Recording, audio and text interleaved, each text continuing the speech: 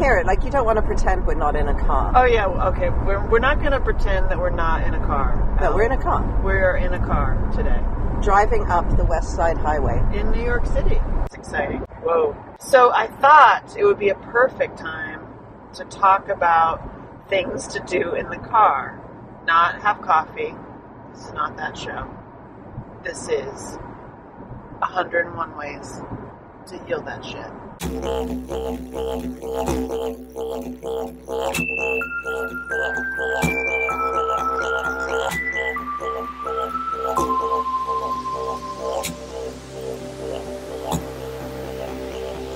So, things to do in your car. One thing that is very helpful to do in your car, because nobody can see you, is to scream. I'm not going to do that right now into this microphone. I appreciate that, because I'm wearing the headphones. But many times, especially with child sexual abuse, rape, domestic violence, or any trauma that you've been through, you're holding it in your body. And we remain silent. How's this? Was that your coffee spilling? I hope not. This is not that show. I thought we were doing carpool karaoke. I was going to start singing. That would be awesome. Seriously, back to screaming. What would be good, actually, is if we just wait till we're over these bumpity bumps. Because that's actually too many bumps. Like, it's not going to be like, this is just the bridge. Right, let's get off this bridge. It's like bump, bump. This would be good for carpool karaoke. It'd be yeah. Okay, here we go. Okay, we go. Okay, start again. So, a really great thing to do in the car when you're driving, obviously when you're safe, it's better, out in the country when you're alone on some road. Or stuck in traffic on 42nd Street. Okay, you could do that, although people can see you.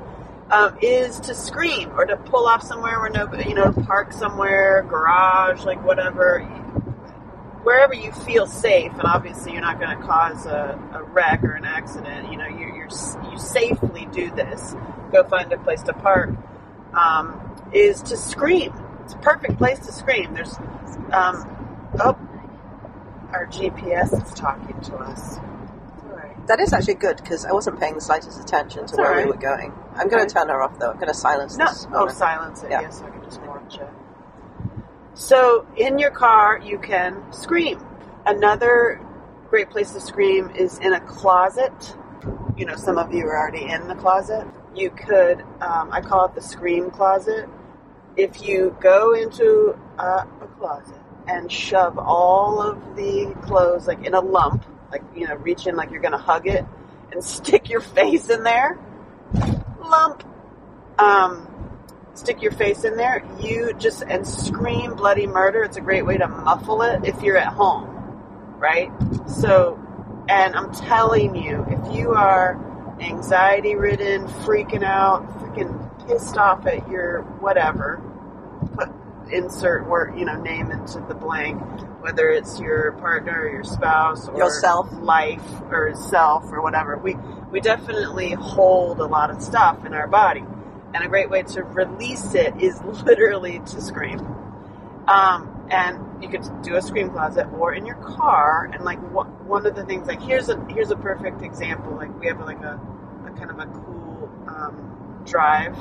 And there's going to be pockets of safe driving, where I'm not like right up against a car, and you can just. Do you see that police officer? I do. Okay. Hello, police officer. Ah!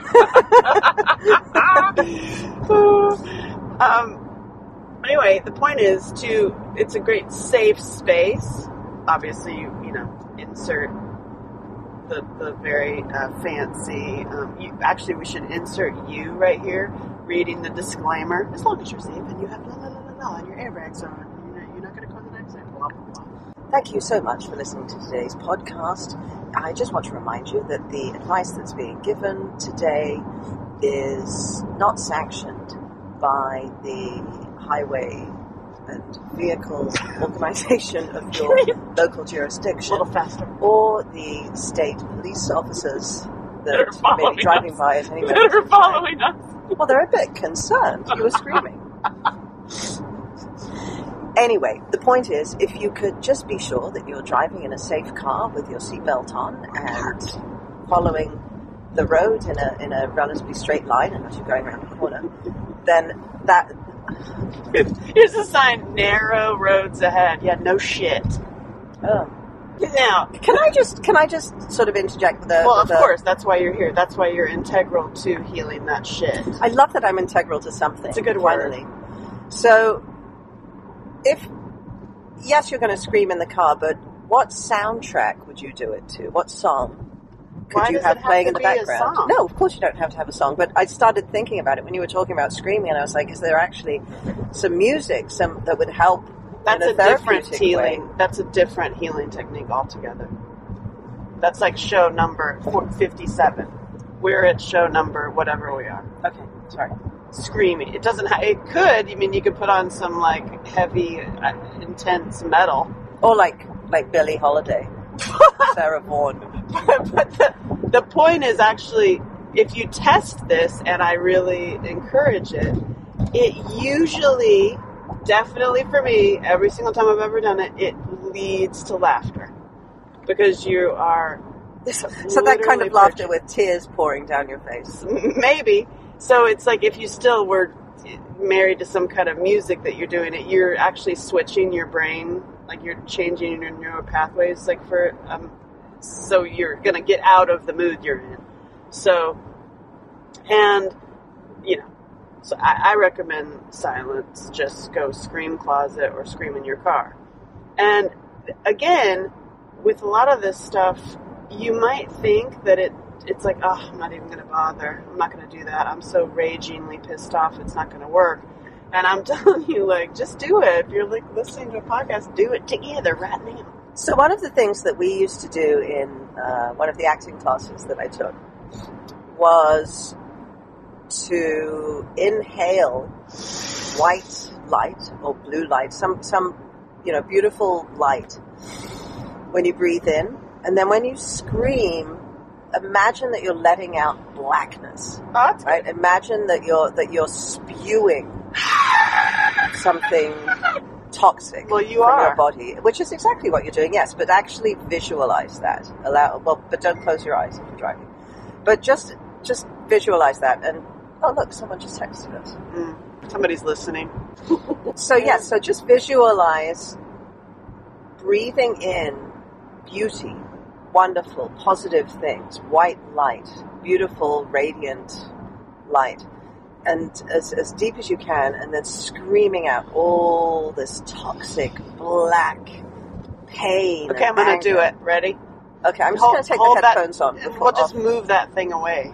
Like, move the mic away. Yeah. Like okay. That. Okay. I'm going to do it. Okay. Maybe further away. Should I take the headphones off? Or you think I should keep them on?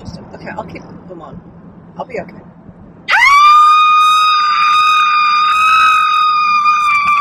That's not a scream. That's like a Muppet squealing. That's like a Muppet that stubbed its toe. That's not... That's too high. I didn't want to... You're being self-conscious because I'm here. That's why we do things alone in a car. That is... Here, you take this. Hold this a sec. Ready? Yeah. Oh, I should take these off. Oh, God. Okay, I'm scared. That sounds like a Muppet. That's a Muppet that spilled the hot coffee in her lap. Oh my God! I do feel good though, actually. Right? No, that was that. I actually do feel like that was quite therapeutic. Hang on, I'm going to do it again. Hold this. Hold on. This is like Survivor carpool karaoke.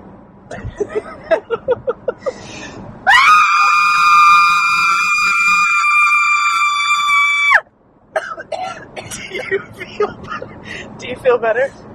I think... Hold on, don't talk while you're touching that thing. I think I need a hold. Like a lozenge? We need a lozenge. I think I need a lozenge. It does hurt your throat a little bit. Don't you feel better? It actually, like, you're not thinking about what was upsetting you, right? Well, I think I need a sip of tea. Hang on a second. I'm definitely not thinking about what was upsetting me. Right? I'm going to take a sip. But all joking aside, Yeah. all joking aside, it's a great way of getting shit out.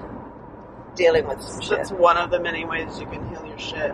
Or that shit. Or our shit. I think, well, one of the many steps towards healing your shit. That shit. You might need to scream because of your work or your family or yourself or whatever. And now I have actually been to big corporations that have cry rooms. Why don't they have anger rooms? There's no anger room. Would you want to work for a corporation that has a cry room? Well, could you imagine going on that interview? Can you act it out? I'd be like I'd be there at a job interview, right? And I'd be like, wow, these people seem really nice, and wow, it's a lovely office, and whatever it is, and then they'd be like, yes, and we have a cry room. And you're like, what are you going to do to me? Yeah, I think I'd be like, okay, you seem like really lovely people, and I really, it's my dream job, but where's the door? That's okay, thanks. Thank you so much. I think I'll leave you in your cry room. And you actually, instead of walking through the exit, you walk to the cry room door, and then you walk in there. And you see people cry in there first. crying. No, I shouldn't make fun of it, though. It's very nice of them to do that. Do they have anger management? But there are not anger rooms. Yes, management's in the anger room, like hitting on the walls and throwing plates because they've hired too many criers. Criers, right. Everyone's in the cry room. They have them at universities, too. That makes cry sense. rooms. That's a good thing. That's a good thing. I don't mean to make fun of it. It's actually very good. Well, they're honoring, like, you're giving you a safe space to be emotional, but it's like, you don't know. Yes, crying, that is one of the many ways to heal your shit, is to literally cry it out. We can do that in another episode together. But another really important one is releasing anger and rage from your body, just like releasing it. And when I was traveling consistently, and speaking to survivors and meeting people in person, the two most important or like biggest issues people had were either a fear of crying and like touching it, like because they felt like, oh my god, if I start crying, I'm never going to stop. Right. Or this one we're talking about is anger and rage, and if I touch it, I'm going to become a Tasmanian devil, and I'm fearful if I open that well, I'm going to never come back. But I just screamed. I know you were trying to say something. I just screamed, and it was like, you in because your throat hurts. I mean, okay, so when you think about, we all know people, and maybe this applies to everyone to some extent, and to other survivors more so, is that just functioning in the world in an successful adult way is extremely difficult. And yes, you touched on that. Like if I open this door, if I start crying now, I'm going to just be a big mess, right? So you end up with this pent up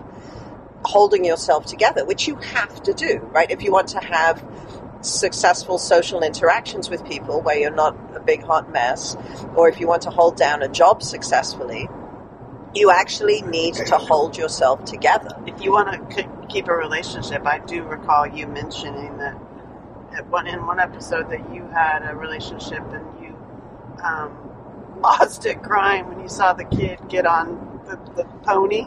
Yes. So that wasn't, I mean, and yeah, I mean, I actually have a lot of compassion for her, right? Because she's looking this thing going, okay, so I just got in a new relationship with someone who I don't know that well, and they're actually crying in front of me. They need a cry room. Clearly they haven't dealt with their shit yet. Cut to me, I'm like breaking shit and stuff, and they're like, wow, she needs an anger room. Yeah, it's true.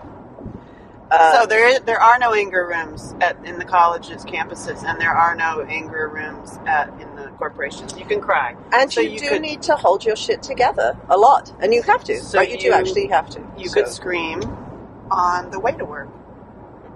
Certainly on the way back from work.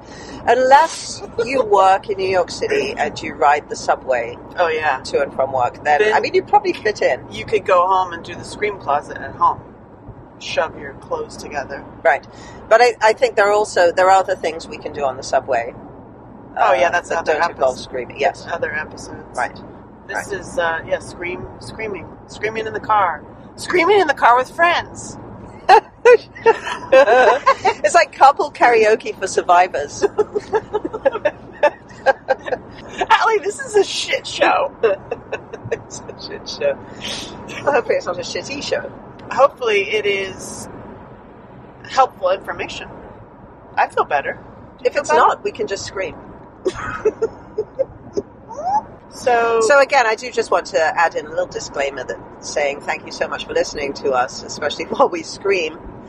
But if you are going to scream in a car, please either pull over and put it in park, or keep your hands firmly on the steering wheel and very much your eyes open, and keep very much aware of the fact that you're driving. Yeah, don't do it in traffic when you're next to people, you know. Of course, I guess you could do that. Totally do that. Quite entertaining, actually.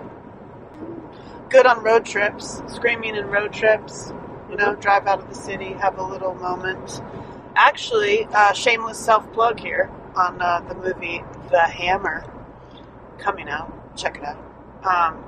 My dear friend Andy Doc Dixon, who the movie is about, would drive. It's not in the movie. It's on a TV show that we have. That's another project. But he would drive out of the city and have his moment with God, he called it, where he would do similar things, where he would scream and let it out, and then he would end up writing a song. Oh, that's beautiful. I hope you enjoyed it. I did. I need a lozenge. Yeah, me too. Little side commercial. You gotta check out eagleonthealbatross.com and check out our store. Allie is a freaking genius. She surprised me with that amber backpack that I am absolutely in love with. And the mug. The hot mug. Oh my God, I can't even get enough of it. It's hot. You're hot. So that's a little commercial. Eagle and the Albatross. Check out the store. Get a backpack. Represent. Whoa.